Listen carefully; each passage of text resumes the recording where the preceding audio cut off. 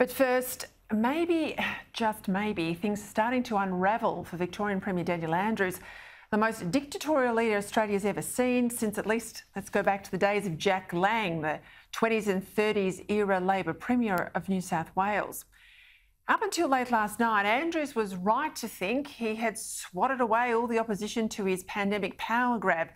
Victorian Bar Association, the Ombudsman, the Human Rights Commissioner, and the 60 QCs too, who denounced his draft legislation as, quote, a blank cheque to rule by decree. As predictable as ever, his contempt for the official opposition was on display as well, and his disdain for the tens of thousands of Melburnians who've been on the streets protesting. Yes, there's been a handful of ratbags, but that doesn't invalidate the views of mums and dads and families worried about this power-hungry Premier. He'd even ignored the upper house crossbench, save the 3 compliant leftists he needed to get the numbers, to continue to use his COVID excuse for one-man rule. But now the bill that was so urgent it had to be rammed through this week under special urgency motions in the Parliament with very little scrutiny, it's now been put off, perhaps indefinitely, and the more centrist crossbenchers he so airily dismissed, well, he's back courting them all again.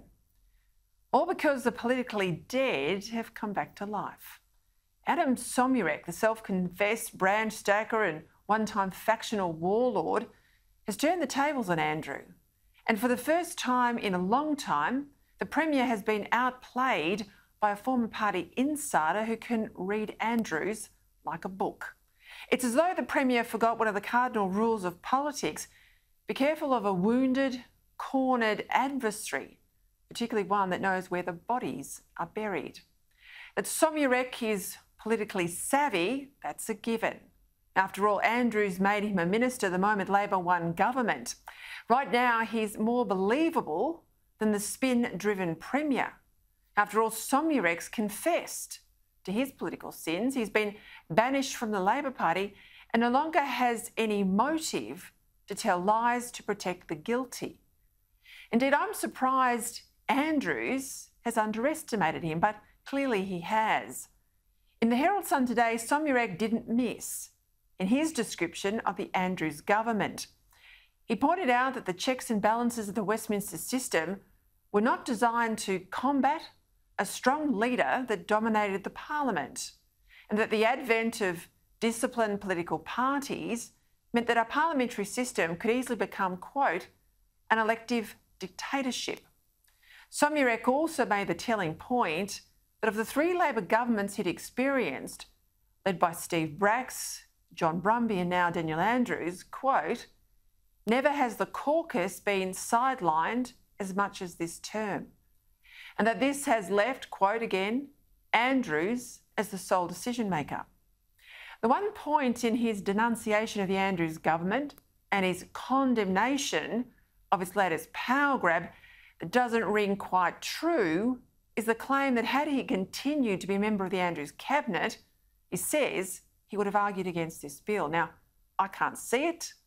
I can't see that anyone stands up to Andrews inside the Labor machine unless he's tried to destroy them.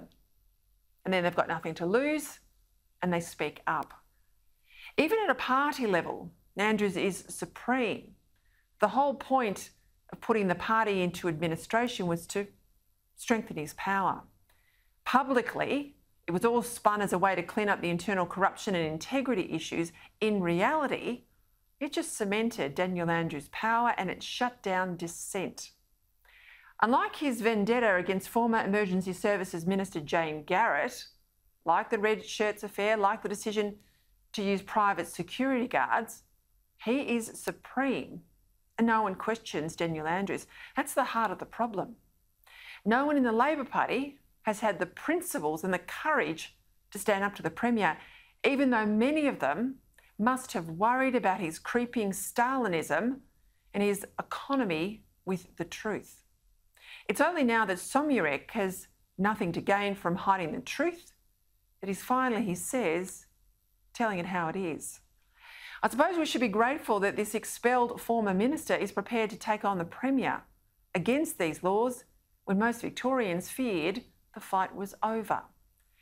But what does it say about the supposedly honourable Labor people inside the Andrews government that they've preferred the comforts of office to standing against and calling out the trashing of our democracy?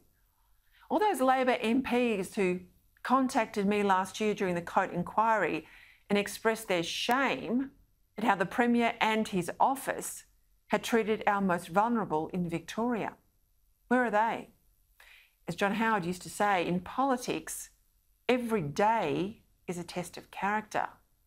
But far too many people, isn't it, inside the Andrews government appear to have completely flunked.